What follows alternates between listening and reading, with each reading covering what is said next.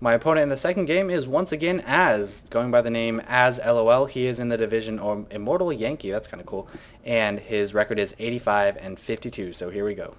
Hey everybody, once again, this is going to be on Scrap Station, and we've got PsY in the east as the red Zerg against Az the blue Protoss in the top. A very, very short game, and this is going to show you the power of build orders and the map. So, when you see Scrap Station, you know the travel distance is extremely long. You think, okay, fast expansion's always a good option, and what else was I going to say? And like a long macro game. So, Az is operating under that assumption before he's done any scouting, before the game has really even started. We're seeing an early pylon. Looks like he's going to prepare like kind of a wall off to his expansion and his main base. Got to be careful of these rocks though. If I choose to bust those down early, that might be a problem for him. And now he's sending out a scout. What am I doing? Well, you can't really tell yet. It's too early, so don't worry about it. But anyway, keep in mind that pylon is there. Alright, 9 Overlord. 3 more drones coming out. Nothing too unusual at this point. But you will see something unusual in a second. Sending my Overlord over. You always want to check immediately when you're scouting the opponent their choke point. That'll give away so much about their build. And when I saw that he didn't have anything at this choke point, which my Overlord will reveal in just a second, I was thinking, okay, he's either trying some kind of crazy proxy or he's trying fast expansion. And I will see this pylon in just a moment, and I'll be thinking, okay, fast expansion, probably some kind of wall off. And I wasn't really expecting the 14 gas, 14 pool, which is what I did, to really do too much. So, you know, I'm like, okay, well, I'm going to have to catch up. I might have to take a really fast expansion after I get my Zergling speed here. But then I realized something, and I'll show you that in just a moment. This probe being extremely annoying. So I'm going to be getting my speed after 100 gas, pulling back off, and starting on the minerals.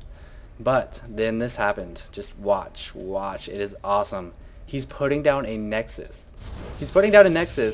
He knows I'm getting a 14 pool, and he's getting a Nexus before a gateway, before a forge, before a second pylon. He's 18 out of 18 right now. I've never seen this build. It's probably a popular build, I don't know, but he's just now getting a gateway. So what am I doing? Look at my freaking rally point. I'm sending the lings to his base. Gas is down. Speed is going down. 6 Zerglings being trained. I saved up my larva. Queen is coming out. Want to make sure not to Psylock myself. I want to make sure to take this expansion. I can still afford to take this expansion while sending out lings. And I just want to micro the lings like crazy. He doesn't have a wall off quite yet here. He actually cancels this. He doesn't know what he's doing. I think he's panicking at this point. He knows my lings are coming. He saw a probe. There was actually a probe out here. I believe I killed it. You guys have any kills? Yeah, this guy's a kill. So he killed a probe, and now he's like, okay, I can't wall off my expansion. I'll wall off my main. Alright, he has a seal on his main now, but his expansion is now vulnerable. It looks like he might have to cancel that. Chrono boosting the first zealot, but 4 Zerglings are already in his base, still rallying, making sure to inject. Speed is almost up. He cancels the pylon now. He is just panicking like crazy, sending out probes. This isn't a transfer. This is called, I'm almost going to die here. I need to help my zealot out. Surrounding the zealots, trying to run back. I don't want to engage this though. I have tons of lings coming. He's running off 1 gateway. Let me just kind of run around, kite him a little bit, and wait for my reinforcements to come. Once my larva lings come right here, it's going to be insane. So probe getting picked off. Zealots a little bit too far out, surrounding one of them. And look at, okay, I want to go back just a little bit, you guys. Since this is such a short game, I can afford to do that just once or twice. Now look what I'm doing. I want to ideally surround both these zealots. But he runs one back, and I'm able to surround one of them with these lings. Unfortunately, 3 of my lings are against one of his zealots, so I don't want these lings to fight this zealot. So watch what I do. I'm going to back them up and let these guys kill off that zealot, and then I'm going to surround again. So you'll see I was able to salvage 2 lings because I knew that there were 2 battles going on and one of them was uneven. So now these probes are just fair picking right here, killing so many of them.